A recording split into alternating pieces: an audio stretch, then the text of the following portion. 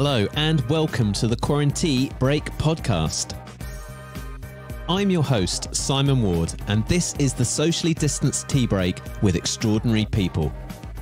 We're back, Series 2, Lockdown 3, month 13 of 2020. I hope you've been doing okay. It has certainly been a while, but today's episode is filled with some much needed joy. And it's with Callum Scott Howells, one of the stars of Russell T Davies drama, It's a Sin. I answered the phone and my agent was like, "Are you sitting down, Callum?" And I was like, "No, but tell me anyway." And he said, "You know, you're not going to believe it, but this is the offer." And Simon, I just couldn't believe my luck. Prepare to become utterly obsessed with this man. As a friend of mine pointed out, he's having his Paul Mescal moment right now. Callum, of course, stars as Colin in the new Channel 4 drama, and he's just so brilliant in it. He's won the hearts of the nation, and if anything, the next hour is only going to increase all of those feelings. But enough of me, let's get straight into it. As always, I started by asking Callum how he takes his tea. Well, I take my tea quite strong, actually. Very little milk.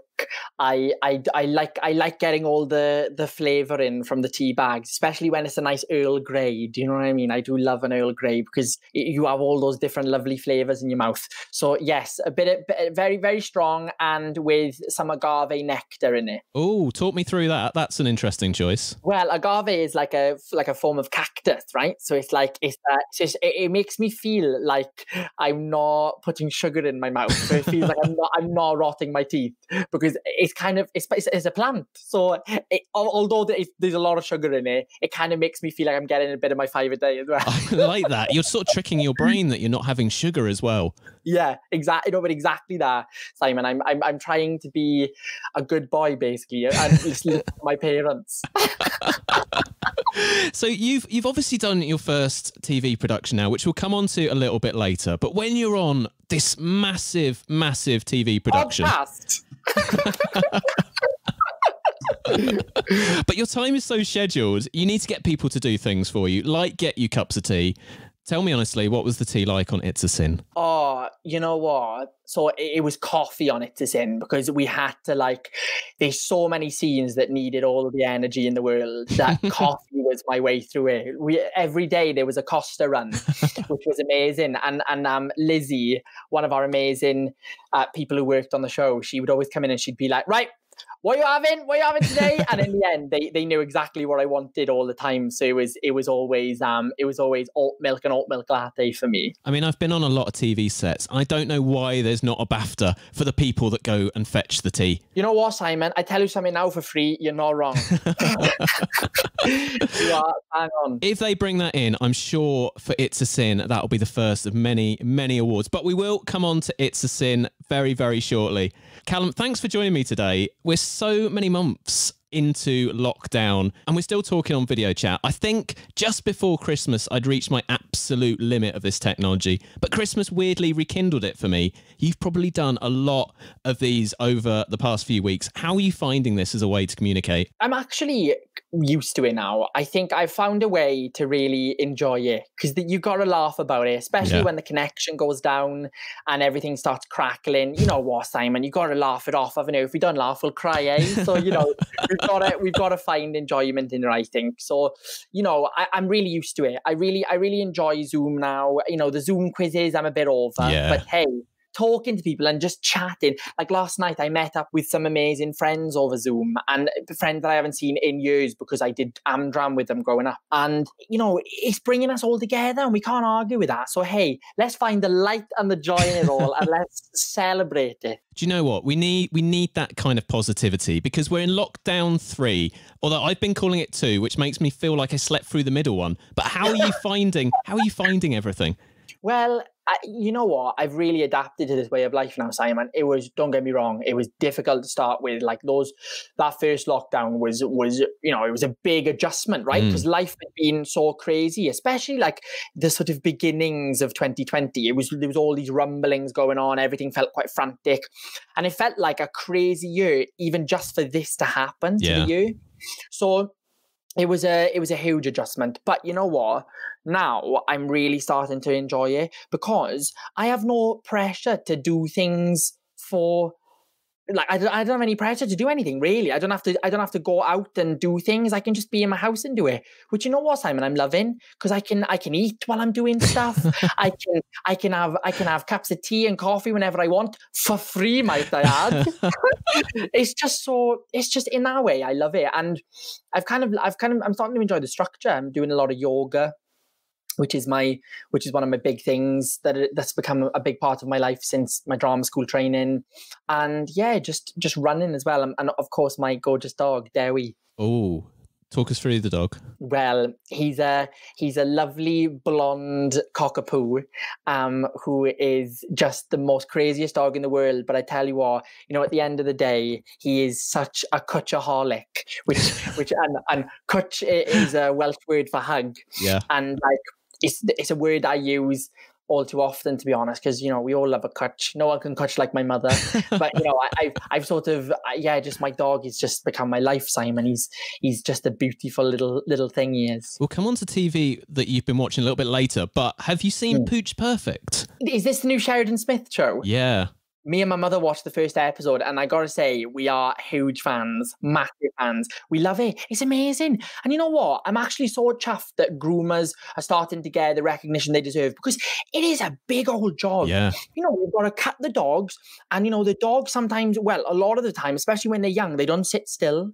So it's actually really great to like look and admire these amazing people's work. But now I'm in the park and I'm looking at dogs in the same way that I judge people's dancing after watching Strictly. I'm sort of looking at the back end going, I mean, there's no shape there. Like they've not done a good job. But it's lockdown, right? Everyone's haircuts are a little bit off. I mean, Simon, I know no one can see me because this is a podcast, but I'm actually thankful that that's the case, because I look awful right now. My hair is in a hell of a state. I'm growing it all out. If only you could see the back, Simon, it is an absolute atrocity. So, I totally agree. Like it's an incredible feat, I think, groomers, and especially like with those lovely little beings, they bless them. They don't know what's going on half the time. So it's really, it's a real big job, grooming. And I think it's amazing, that show. It has made me incredibly dog broody though, because I watch that show and I just think when I'm on Zoom calls and someone sort of holds up their baby, I'm like, that's a baby. If someone holds up their cat or their dog, I lose my mind. I bet you do, Simon. I wish I had my dog with me right now, but he's currently downstairs with my parents. It's because when my parents come home, it's their time with him, because they insist on that. Because and people, it's weird. Like, everyone's like, do you class him as your son or your brother? But I think there's like this shade sort of responsibility between my parents. So I think I come in the form of his father and his brother. Like sometimes, he's like my brother when my parents are there, but when my parents are not there, I'm definitely his dad. So this is lockdown 3. How mentally, how are you approaching this latest lockdown? I mean, are you digging out the sourdough starter again, or are you just sort of carrying on as normal? Well, you know what? I think I'm just carrying on as normal. I think there hasn't been a big shift really in terms of like what I've been doing. I've been home a lot of the time. Most of the time, like really, with the exception of a few things to do with the show. But other, it's been kind of normal. I'm kind of getting big into cooking this time, more so than the others. Like not quite sourdough starter, more like sort of curries and pasta dishes. I was a really bad student in the sense that like I just shoved some chips and some chicken nuggets in the oven, whereas now because I've graduated, I need to adult more. So I'm trying to like look at loads of different things, like, bit of Nigella, bit of microwave, all that kind of stuff. Oh, very, very nice. Oh, this lockdown, there really hasn't been a thing, has there? There's not been a sourdough. There's not been a Tiger King. There hasn't been a Captain Tom wafting around. No, there hasn't. Well, maybe it's down to me and you to start it, Simon. Why don't we brainstorm? I mean, what could it be? I've already mentioned that in this light, I look a bit Captain Tomish. It sort of ages me by about 50 years. So I could just start walking around in my garden. Maybe we all start doing a Captain Tom. Maybe that is the thing, and because I mean, look, he's an incredible guy, right? What a guy. So maybe we all need to channel a bit. I think we all kind of do need to channel a bit more Captain Tom, to be honest. I'm willing to channel Captain Tom in the sense of he launched a gin last year, and I'd be quite happy to launch a gin. Oh, look, Simon, I wouldn't mind a bit of that. The extra $1 and a gin a cabinet that you can call your own. Bloody Nora, amazing. But sort of gin aside, the lockdowns obviously have been tough, doubly tough on the arts industries. The TV industry has started to move again, but I guess the live arts industry haven't. Am I right in thinking that you had a play that you were going to work on just after It's a Sin, before all this kicked off? Yeah, I was. So I was meant, and also it's worth saying, I'm such a theatre kid. When I grew up, Amdram was what I relied on to basically find my love for acting. Especially in Wales, Amdram is really big because, I come from a working class area. Stage schools are difficult because often they cost a bit of money. So Amdram is quite a cheap way to basically act, to go and do shows, and you do it for free. You pay your cons maybe twice a week, but it's £2 a week. You can't go wrong. It's pretty incredible. So theatre is my way, but the means in which I'm most comfortable expressing myself. So when I got this job at the National, which is a play called Romeo and Julie by an amazing writer called Gary Owen, oh, you know what? I sobbed for 2 days straight because I grew up going to the National Theatre. It is like the hub for creativity, probably globally. Like, it's just what a building that is, and I couldn't believe it. I just couldn't believe it, Simon. So when all this happened, then obviously I was gutted, but fingers crossed one day soon, hopefully, that it will go ahead and things, we can all go to the theatre again. I think everyone's dying to go to the theatre again. It's so important. It's such a huge thing that we rely on culturally, just the ability, just even that it's there and we can go to one if we fancy it. I mean, obviously there's so many more important things happening in the world at the moment, but losing these big cultural things, those nights out, the things that you kind of really save up for, you really look forward to. Like, I miss them so much, Callum. Oh, I bet you do, Simon. Me same. I'm completely the same. I miss just going. I remember. Do you remember on Britain's Got Talent really recently? All the musicals went on and did the one show more. Yeah. One show more song. I sobbed, Simon. I was crying my eyes out. It was incredible because it's really that thing, isn't it? You don't know what you've got until it's gone. Yeah. And because it's been gone for such a long time now, we're all dying for it to come back. Like I can't, like the moment I step back into a theatre and I get fully immersed in a piece of theatre that I'm loving and enjoying, it's going to be, what a moment that's going to be. I just cannot wait. I can't wait. Was there ever a point when rehearsals for this play were going to carry on over Zoom? I'm sort of reimagining you now in stage screaming at whoever is the David to your Michael.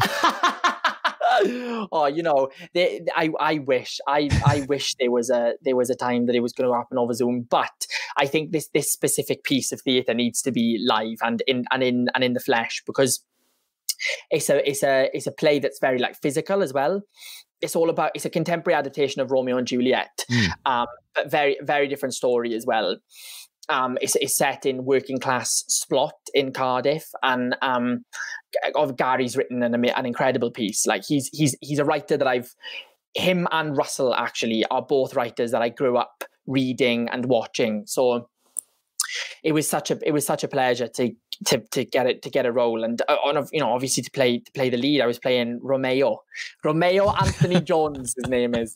Feels like you're just ticking off the great Welsh writers at the moment. Oh gosh, you know what? If I had that luxury, Simon, gosh, I mean I would. But it just so happened that those two pieces of theatre, those two pieces of work were going on at a time where I was allowed to go up for it. I'm sure if I wasn't around, some other probably more talented Welsh actor would have got it, and who can blame them? Because I tell you what, Wales is full of incredible actors, and it always will be, I think. The worry is, though, it almost sounds like you've got one rub left on the lamp. You've sort of used your two wishes. What's the other one? What? Just unemployment, I think. Eternal unemployment. One wish left, Callum. That'll be fine. What is this, Simon? It's this podcast, and I'm on you. That's it. I'm done. I can retire.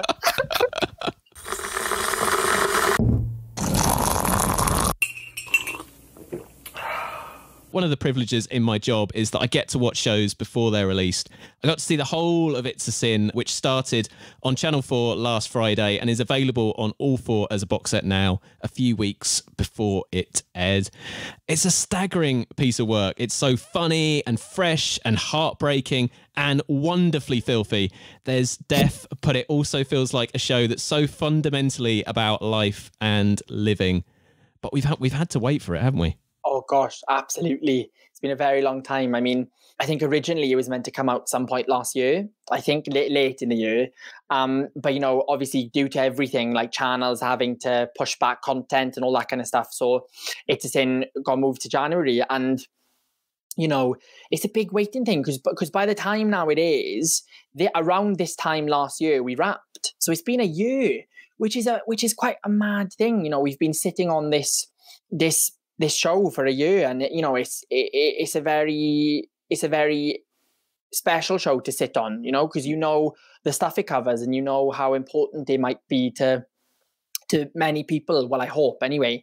You know, so it's interesting you say that, because yeah, it does feel like we've been sort of keeping this lid shut, and now we're just so happy that we can sort of shout about it and people can watch it. Talk me through how you first got involved, and I guess when. Well, so I was at drama school. I was at the Royal Welsh College of Music and Drama in Cardiff, and I was doing a play called The Merchant of Venice, and it's obviously a big Shakespeare play. And at the time, my agent sort of called me and they said, look, because the terms were, when I was at school, was that my agent wouldn't really put me up for anything unless it was a big career opportunity, that it would be something that would be really good for me. And I read, you know, they said, have a read of it and tell us what you think. And I read it overnight and I was just like, oh my gosh, alive. You know, even just mentioning Russell T Davies' name, I was like, well, you know what my answer's going to be for this. There's nothing Russell does that is awful or even the remotely bad. So, gosh, I read it overnight and I just remember reading it so quickly. I remember just being able to read, and it's worth saying I really struggle to read things. I find it really hard to like sit down and like discipline myself into reading. I have to like I have my own strategy in terms of that. But I sat down and I read it just because it was a Russell script, and I was able to read it, and I was just like, oh my gosh, I need to be. So I told my agent, yes, I will be. I would love to be put up for it, but because I was doing the play, I had to do a self-tape for it. So I taped for it. I taped something like sort of 5 or 6 scenes originally. And then I got recalled, and which was like, I was like, oh my gosh, this is great. I love it. Hopefully I'll meet Russell. I didn't. I met the other producers, the director, and our casting director, Andy Pryor. And I did the audition. I was in the room for about 45 minutes, which is quite a long time, really, for an audition. And then I went home, and the next day, I was sort of by purely coincidence visiting my old comprehensive school. I was at in my sixth form block with my teachers, and I was with my old head of six, and my phone starts vibrating in my pocket, and it's my agent. And I look and I go, oh my gosh, because you know, agents don't call unless it's either really bad news or really good news. So I was like, oh my gosh, I need to take this. And my head of six just put me in her office. I answered the phone and my agent was like, are you sitting down, Callum? And I was like, no, but tell me anyway. And he said, you know, you're not going to believe it, but this is the offer. And Simon, I just couldn't believe my luck. I genuinely just couldn't believe it. It felt like the culmination of a lot of work I've put in over the years, and I'm not ashamed to say that I've worked very hard to be an actor, and gosh, you know, just to be in a Russell T Davies work I'm still not over it. I'm still sort of processing it all, to be honest. To get that call when you were back at your old school as well, that must have been quite incredible. It's romantic, isn't it? It feels almost like romantic. That moment was just crazy. I just remember being like, oh my gosh, this is happening in my school. Crazy. And obviously my head of sixth form was there, and I was trying to explain to her what this was, and she was like, oh my gosh, and she was like, what does this mean? And she just give each other a big hug back when we could give each other hugs. And then I just drove. I drive my car around the valleys because obviously like public transport is rife. so I drove straight down to my house and screamed into my parents' faces about the role. You should visit that school more often just to see what other offers you'll get. Just to see what other phone calls I get. That's a good point, actually. Maybe I'll just pop down there today, see what they're working off for me. Do you think there was one teacher though that just thought this is too much of a coincidence? The day he comes here and he gets the offer of his life, he's making it up. Oh, they think I'm a proper. They probably would like, oh, he's planned it all. He's a proper sad, or he's come here to rub it in. Call me at exactly 12. Yeah, exactly 12. I'll be in the staff room. Could you imagine? Gosh, that would be mad, wouldn't it? But it was purely a coincidence, and that is the crazy chance of it all. Really, I think life does that sometimes, doesn't it? It just does that thing where like you get these moments, and it's just crazy. I honestly, Simon, I didn't know what to do with myself. It was like one of those things I just couldn't keep still. I was sort of looking at people for answers, and obviously they didn't know what was going on either. And it was just this weird sort of hour of my life where I was just like, what is going on?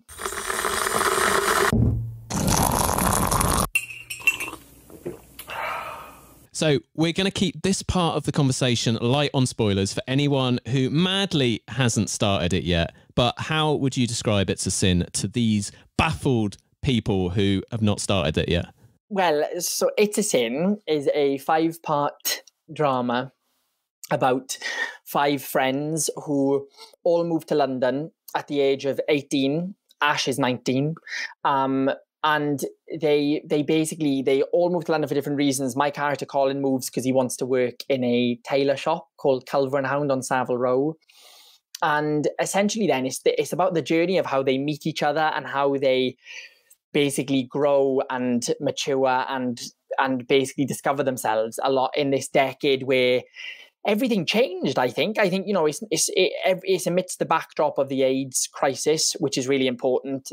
The 4 central male characters are gay men, and it's all about what happens then and how AIDS sort of creeps into their lives. And I mean, we've had storylines in soaps and dramas over the years, but this is the first British TV drama to deal with AIDS and HIV properly.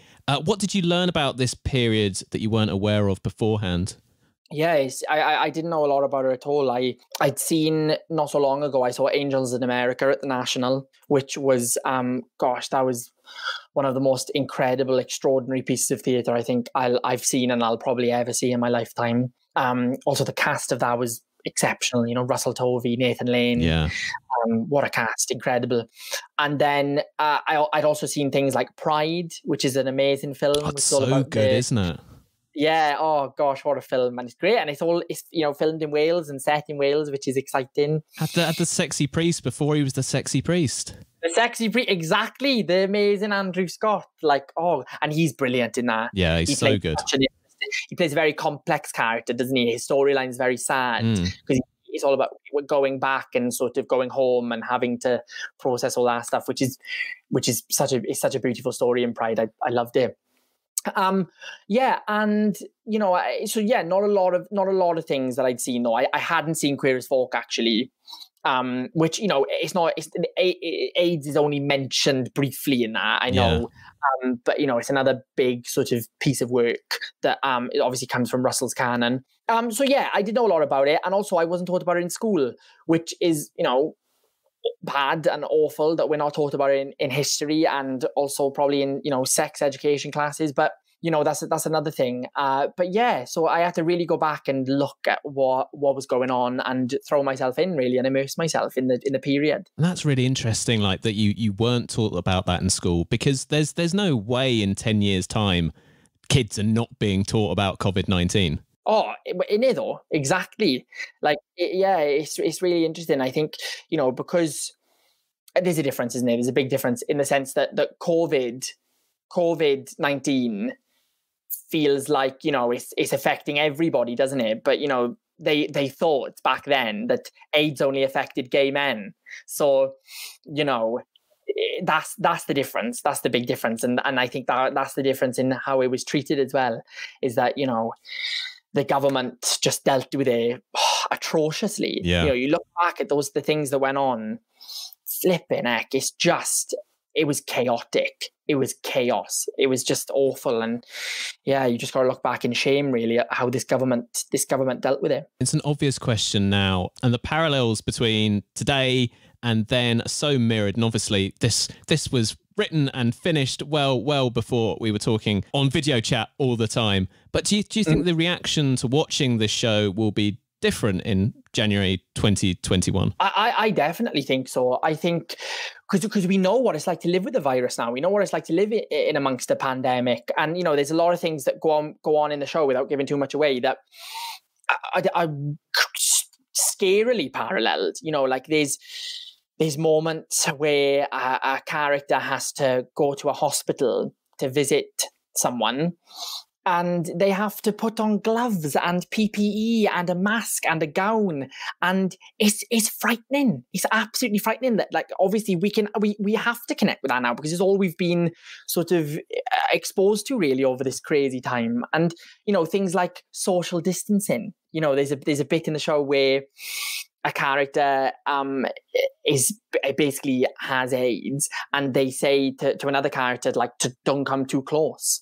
And, you know, and these things that, you know, we didn't call, they weren't called social distancing, but this is what it was. It was. It really, really was. One of my favourite ever quotes is "History repeats itself. It has to, because nobody listens."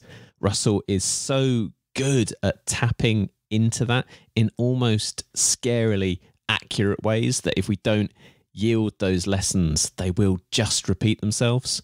Yeah, it is. He's fantastic at doing that. It's frightening, isn't it? What that man is able to do.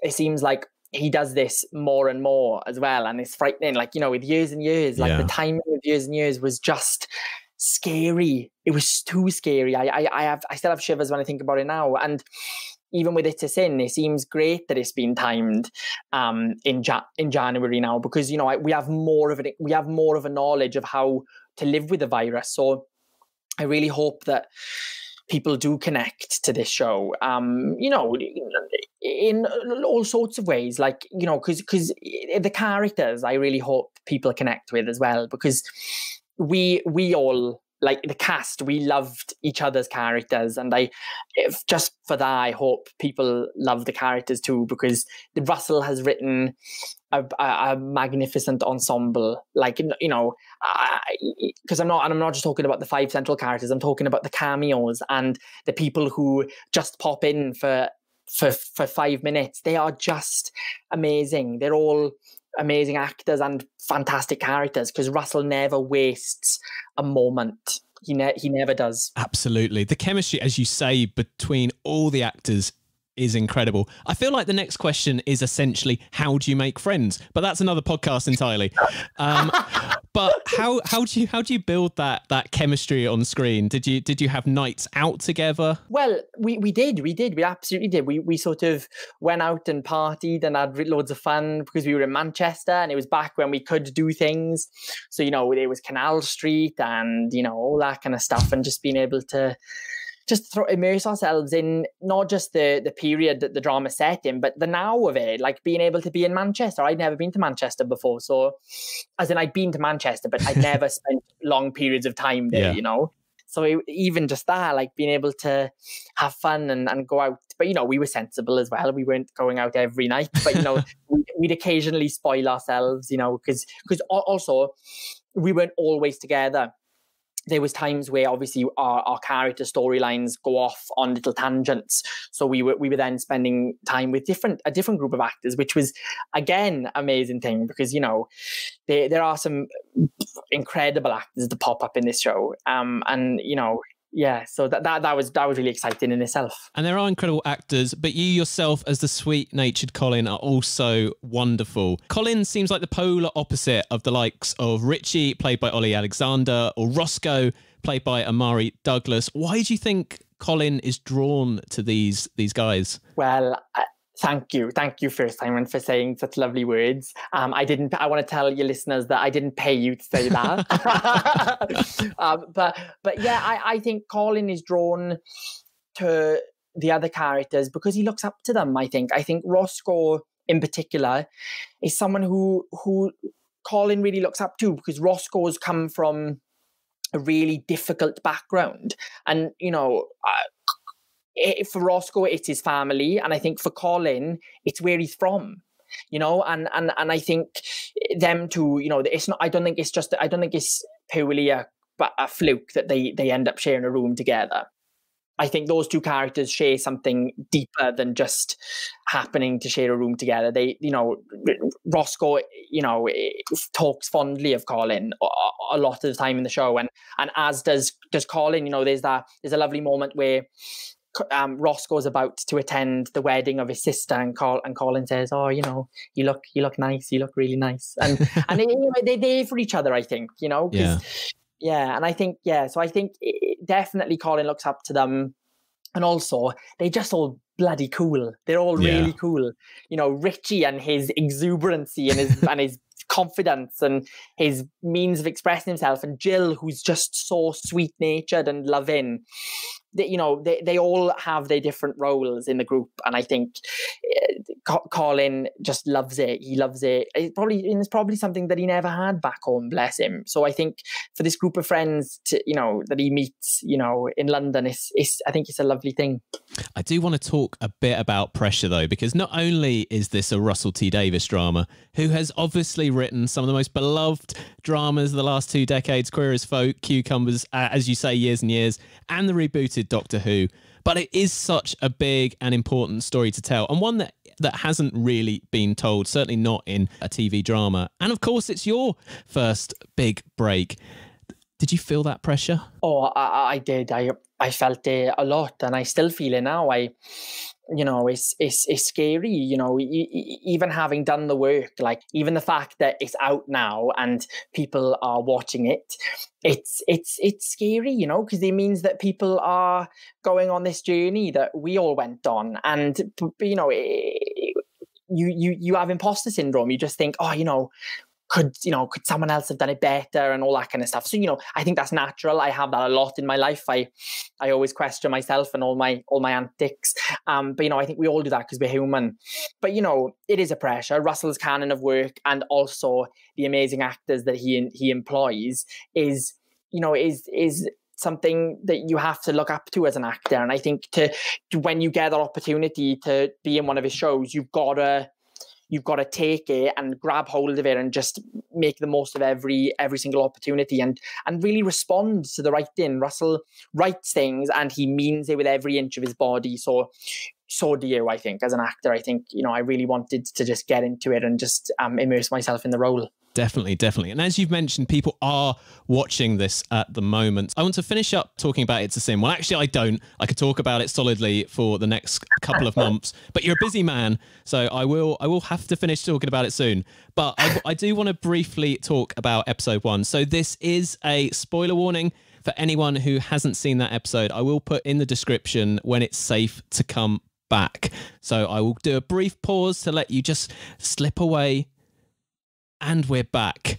So, in many ways, episode 1 introduced us to so many characters, but it does feel like it's yours and Neil Patrick Harris's story and that bond you formed together. What was it like working with Neil on that episode? Oh, it was something else, Simon. I grew up watching clips of Neil, watching his work. I used to stay up really late when the Tony Awards were on to stream it illegally in my bedroom. And, with him, obviously his amazing opening that year was just incredible. And, I just saw him as an icon, and I still see him as an icon. So to be able to find myself being in a show with him was just something just out of, I couldn't have imagined in my wildest dreams. I mean that. So, that first day on set was just amazing. But you know what? Neil is an incredibly generous and kind and open man and actor. So there was not a moment that was ever difficult or challenging to work with. He's just he's a delight in every way. Like, he's just amazing. And even just to sit there, and sometimes we'd be doing a take, and obviously, like, this is between us here and your listeners, I genuinely have like an out of body experience, being like, oh my gosh, like, this is Neil Patrick Harris and I'm acting to him and with him and, and all that kind of stuff. And you just be like, he's amazing. He's just amazing. And I genuinely, sometimes I'd be pulled out of it because he's just so gifted and talented. So episode 1, there were 2 scenes that absolutely broke me. So thanks for that, Callum. But we'll talk about the first one to begin with. It's just you and Neil in a bar having a pint, but there's something so beautiful about that scene. It's so beautifully written. Talk me through what it was like to film that scene. That scene was just so fun because we were in a bar. We were in a real bar, like a pub. And we were surrounded by extras and it felt, the environment. Peter, our director, is really good at creating the vibes and the environments that exist in the show, even for the actors. So it very much felt like we were there. And, it's that for Colin in that moment, he's going through this whole, he's questioning what sort of Henry's motives are at first. But then, he discovers that he just wants to care for him and look after him and make sure he's okay. So to film that scene was just amazing because I didn't have to act almost, because Neil is so brilliant at making you feel like in awe. I was just in awe of him the whole time, genuinely. Like, it was just when I'm sort of like looking at him and sort of giggling and laughing, it's because they coming out genuinely. I'm not forcing it. Like, it was so special. Like, honestly, Simon, it was incredible. And then in the course of this episode, like, Neil's arc's incredible. From that bar scene, they become friends really quickly. And then there's that lovely restaurant scene where Colin learns how Henry fell in love. And then we come to that incredible hospital scene, which is just achingly heartbreaking. What was it like to film that scene? Because that's the point where Colin is faced with this new virus that at this point doesn't even have a name, and the potential that he's going to lose his best friend.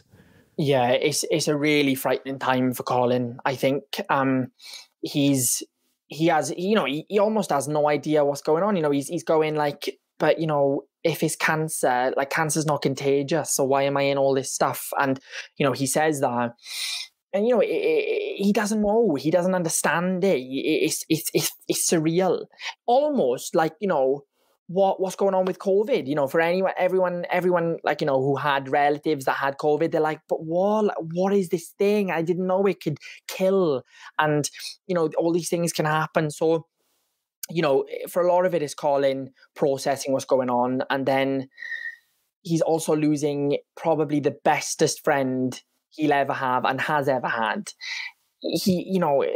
I can't even begin to explain how formative Henry is for Colin. He allows him to truly discover who he is. And I think for Colin, that's a huge step in his life and in his growth and his maturity. So Henry's a huge loss for him. And I think that's why then he goes back to Miss Mackenzie's house and he's like, right, I'm going out. I'm going to go out and I'm going to have a pint and I'm going to fucking do something, and that's when, of course, sort of the stars align and he meets Roscoe and the gang. And it's such a rug pull as well, because you don't expect Neil Patrick Harris in the first episode that to happen to him. And it really strikes home the indiscriminate nature of this disease. Absolutely, yeah. That's the thing. Who in their right mind would kill off Neil Patrick Harris in the first episode? Well, Russell T Davies does, and who else could do it so brilliantly other than Russell? And that's the thing. It's mad, isn't it? It's actually crazy that happens. But you're right, Simon. It's indiscriminate. This virus can absolutely get anyone, and could get anyone. So Henry Coltrane just happens to be another victim, and it's awful. It's so tragic. But I think what Russell has done brilliantly in that, it forces us to remember these characters, and in that, remember the people that died. And you've spoken how easy it was to play someone in awe, because you were in awe when you met Neil Patrick Harris. Was it as easy to tap into those emotions when you had to say goodbye to him in this episode? Oh, definitely. There were so many takes actually where, I started tearing up. because it's sad, you know, and you know, there is not a shot or a take that Neil wastes. He delivers the same performance every time in the most special way. Like, it is never lackluster. Every single take was incredible. So just to be on the receiving end of that was just something that was extraordinary. It was, like I said, it was an out-of-body experience. It really was. It was something really, really special. It's such an incredible show, and I would recommend that everyone ekes this out. Don't waste it as a box set. Tune in on Fridays at 9 p.m. What can we expect from Colin in the rest of this series, though? Well, you can expect a cheeky trip to New York. That's something that's something exciting that happens, and there's some exciting and crazy things that happen there, including something with Mr. Hart. And there's also he comes back and he gets some news that is not very good, and that then takes him on a journey then that we again don't expect. So yeah, I hope people sort of enjoy Colin's journey and go on it with him, back him all the way, because he's a cool little chap, and I promise you he loves you too. I love that.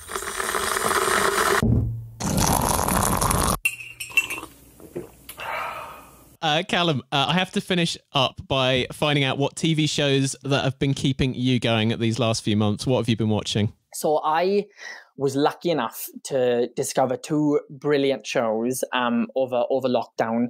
One of them being Succession, which is now probably my all-time favorite ever TV show that I've seen. I just think that is an impeccable piece of work. Like, oh my goodness me. Like, you know, it's Jesse Armstrong, isn't it? Yeah. You know, every bit of that show is incredible. Not just the writing, but the performances. Like, Matthew, can I just shout out to Matthew McFadden if he ever listens to this? I look up to him in so many ways. I think he is a man of extreme craft and talent. I think he's just amazing, and such a great ambassador for British actors, I think, as well, to go off and do some incredible American work. He's absolutely incredible, and he's one of those British actors that you don't realise is British unless you've seen anything else that he's been in. And then he comes over here and does Quiz, where he played the sort of coughing major as a very different character, and he's done these period dramas as Darcy. He's just incredible. Oh, he's so multifaceted. Like, and he's also Keely Hawes' husband, who's in the show. So there's, you know, hopefully one day maybe I'll meet him, because I'd love to just basically just sort of just tell him how incredible he is for 10 minutes straight. Because I genuinely think he's amazing. And the whole show, like, you know, is so funny and so dark and so witty and so dramatic. It's Shakespearean, that show, I think. It's a proper modern classic, I think, Succession. Do you have a favourite moment from it? I always think about the boar on the floor, but I don't know if that's my favourite moment, but it's one that I wake up in cold sweats thinking about. Boar on the floor is good. One of my favorite scenes is when there's an attack on the building, and Tom is stuck in our room and he starts throwing bottles at Greg. Like, I'm obsessed with Tom and Greg's relationship. It is so funny. Like, you know, there's that amazing line where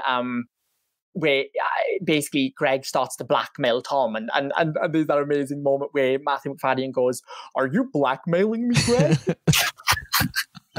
And you just love it. Their relationship is hilarious. What was the other show that you've also been watching? Oh, The West Wing, which is a show that obviously is you know, not new at all. It was actually, I think it was made before I was born. I was born in 99, and it was in the 90s, right? Obviously with Alison Janney and Martin Sheen. Oh, I'm a huge fan of political dramas. So The West Wing, for me now, has become the dawn of that. Like, I love it. I absolutely love it. Like, and every episode is just pure class. The walk and talks, iconic. I'm in my second rewatch of The West Wing at the moment because I love it, and we're obviously in a different world now with the change of president. But it felt like quite the antidote to the current political spectrum just to watch really, really capable people talk smartly and just be smart. I absolutely adore The West Wing. You're so right. Yeah, gosh, what we'd all give for Martin Sheen to be the leader of the country. Like he's amazing. He does everything with such wisdom and creativity. Like he's just amazing. Like I love that show, and it's a show that I'll probably be the same as you, Simon. I'll just keep rewatching, to be honest. It's a bit like Friends in that sense, you know what I mean? You can just watch it again and again and again, and it doesn't get old. All-time favourite West Wing moment, I'm not sure if you remember this, but Alison Jennings' character, CJ Craig, she's just had surgery, I think, on her teeth, so she can't give the press conference. So Josh Lynham has to come in and do it instead, and he's so cocky and he thinks it's such an easy job, and the press just absolutely eat him alive. Whenever I felt a bit low in lockdown 1, I would just watch that clip. It was incredible. And they're so funny, right? Like, they're just hilarious. Like, Alison Janney, like, she's always been hilarious, obviously. Like, we all know that. But, like, even when she was, like, then, like, quite, which I guess was quite early on in her career now, when you think about all the stuff she's done since, she's just amazing. She's hilarious. I love Josh as well. Like, they're all just awesome. I love it. I need to watch the HBO Max special they did, which is it was on stage, right? Yeah, it was like yeah. In a theatre. I need to watch that next, I think. It's really, really good. Callum, thank you so much for joining me today. I've really loved having you. I love that you've got a dog. I love that you love The West Wing. I've had a great time. Thank you, Simon. You are a legend, and I really, really appreciate you having me on. Thank you so much.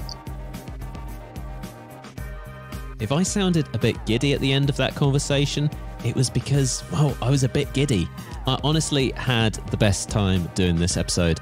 I haven't recorded a podcast since June, and just chatting to Callum for an hour was the nicest thing. I really, really loved it, and I hope that comes across in this episode. We recorded this just before the first episode of It's a Sin was broadcast, so Callum was completely unaware at this point of the avalanche of love we now have for him and Colin. You always make our guests feel so special after each episode, so please do send Callum some love on socials. As I mentioned in the episode, It's a Sin is now available as a box set on all 4. It is genuinely, and I do mean genuinely, one of the best TV shows I've ever watched. Please, please seek it out as soon as you are able, because you will not regret it. A huge thank you for returning to this podcast after the hiatus. It was nice to have taken a break, but I have missed this so much. This series, episodes will be dropping every fortnight as opposed to every week, just for a little bit more breathing space. So keep an eye out for the next one on Tuesday, February the 2nd. The easiest way to get your next episode first is, of course, to subscribe wherever you get your podcast. And as always, 5 stars is always welcome if you're feeling particularly generous. Thank you so much for listening. Until next time, please stay indoors.